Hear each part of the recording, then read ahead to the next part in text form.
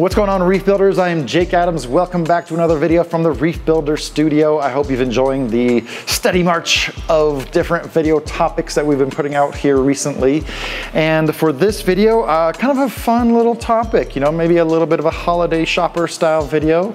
This video is made possible by Flipper, an aquarium company that's been around for a long time. They make a lot of magnetic aquarium accessories.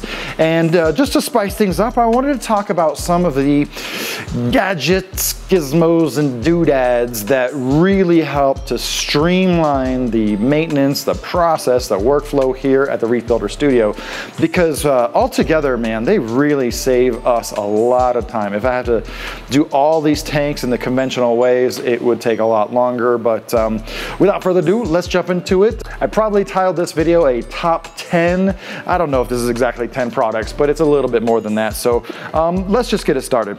So here we have, I believe this is called a bucket saver. This is, I don't know, $5, $10 from Uline, and you can see it's a nice, sturdy, but perforated base that I use as a protein skimmer stand. I'm sure some of you guys have some sumps that are a little bit too deep for your protein skimmer to function optionally, and you've made wonky things with egg crate and PVC, but man, $5 for a little pump saver, the bucket saver. There's no reason you can't stack them. They make them a little bit bigger, but most of all, they come in a bunch of different colors. So there's a nice little aquarium hack for ya. What is another one? Let's see. The HANA salinity checker. Now this is the only one that is less of an accessory and more of a device, but it has become such a thoughtless process for me to test my salinity. And you think to yourself, all right, well, if you have just one tank and, you know, grab a little dropper and look through your refractometer. I even have the digital tabletop refractometer, but simply placing this into a tank, wait 3 to 5 seconds, and I can do that, you know, for several tanks, several in a row. It's just an awesome device to have. And compared to a refractometer or a digital refractometer, this has 0.1 resolution, so 0.0 resolution. So it takes you to the 10th place, so you get a little bit more precision there. Now let's dive into some of the brand new Flipper products.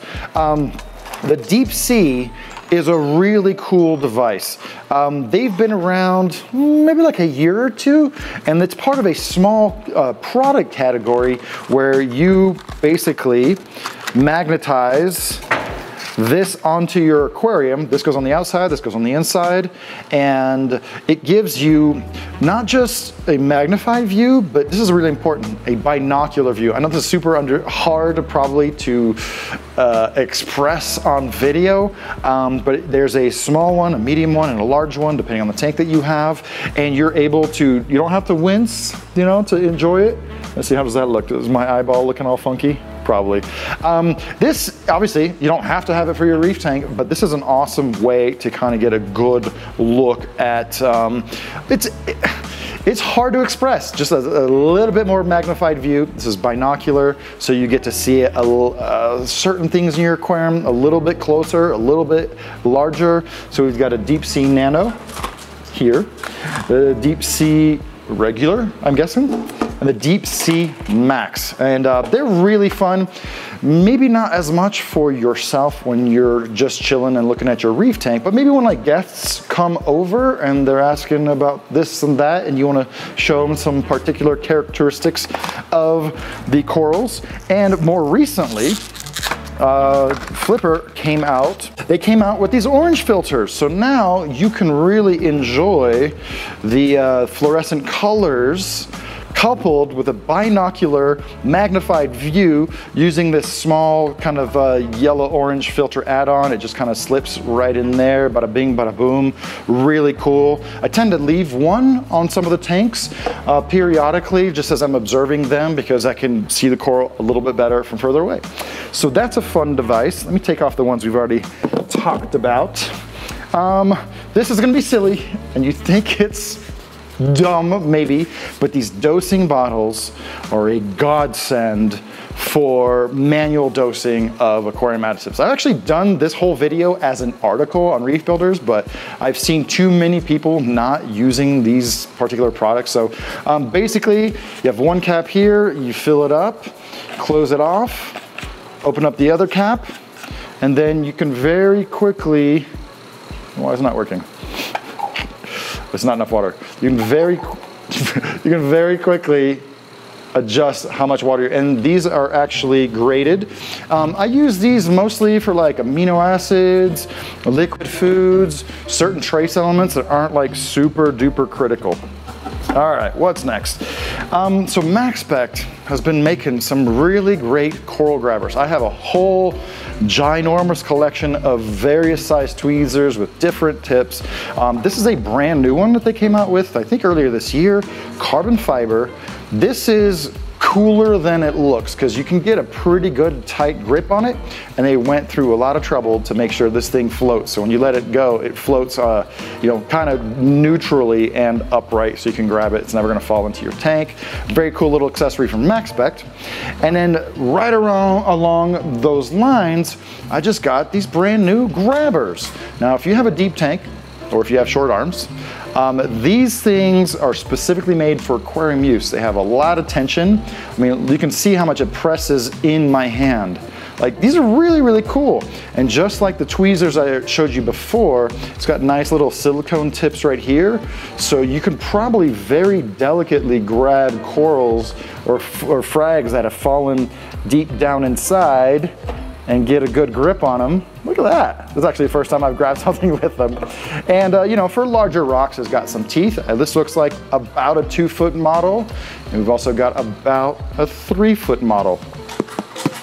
And I have grabbers like this. I got a 2-pack from Costco 2 years ago, and they don't open up anymore. They're a little rusty. These obviously won't rust. And you could actually spin them. Why is this? Yeah, you can spin them. Yeah, so like if you need to get a little slightly different angle. All right, enough about the grabbers, and back to some MaxSpect, so some flipper stuff. So this is really brand new. I haven't used this yet, but this is the Flipper Flip Kick. So we're gonna just crack this open right quickly.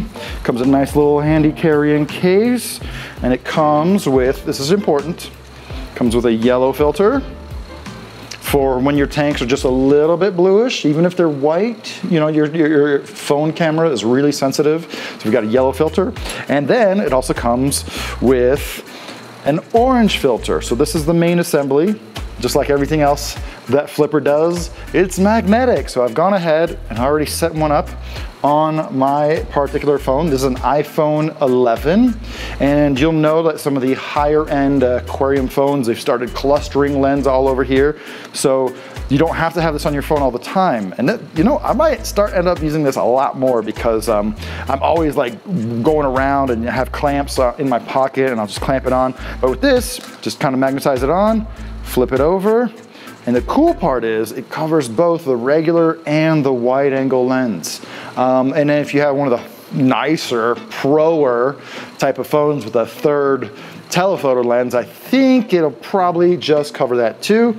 And then you can easily screw this off and put on your yellow filter.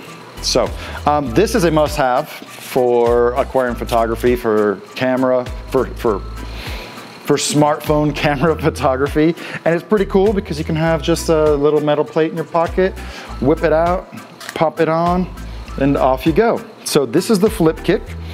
Flip Kick, yeah, Flip Kick iPhone filter. It's also a kickstand, but that's not really what we're here for.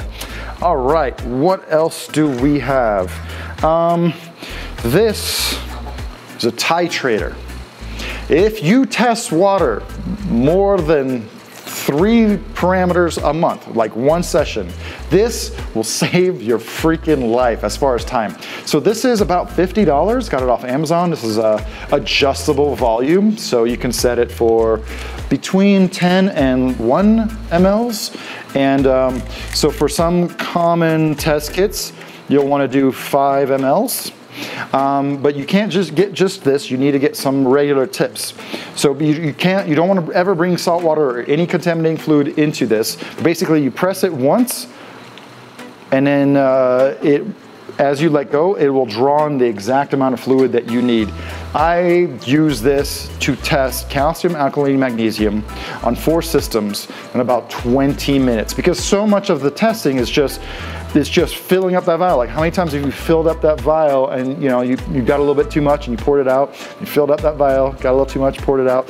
So this is a lifesaver, especially for a fish store, if you're a professional, if you're a service guy, because this is more accurate than eyeballing the line in your test vial. So $50. And what I do is for the HANA calcium test, there's one little aspect where you can use distilled water. So I just put like a little blue strip around it to remind myself that this is only for distilled water. This will save your freaking life. It's so freaking awesome, man.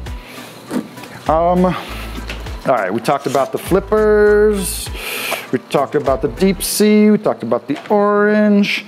All right, so before we finish it up, this is the Karcher Squeegee Vac. It's about 70 bucks, you know, it's something of an investment, but it comes with this little spray thingy. It comes with a little water, and you got your mop, and you wipe down everything on the aquarium, and you really sop up whatever salt residue particles are on there, and then you turn on the squeegee.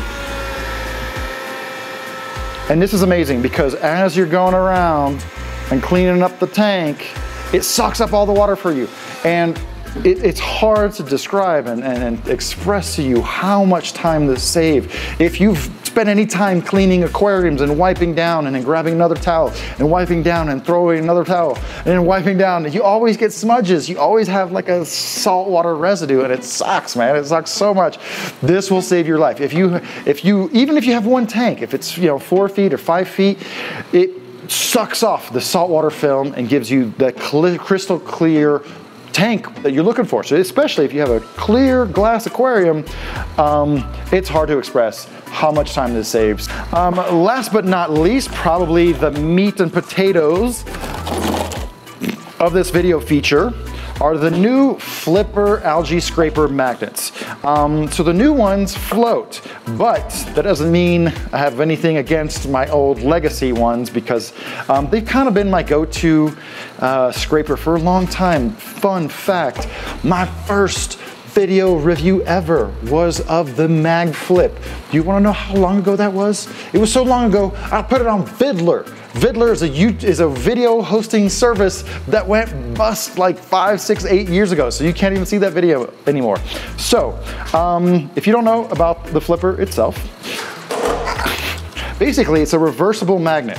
So as you're scraping the tank, you can pull this out, and if you flip this, this will flip on its own, okay? You flip this, boom. So it takes a little bit of practice to get it really, really right. But in order for this to work, Flipper had to make the internal magnet somewhat buoyant, not completely buoyant, so you can't retrieve it because that was patented for a long time, but now the patent is expired, and now we have the Flipper Max float. This is a larger version.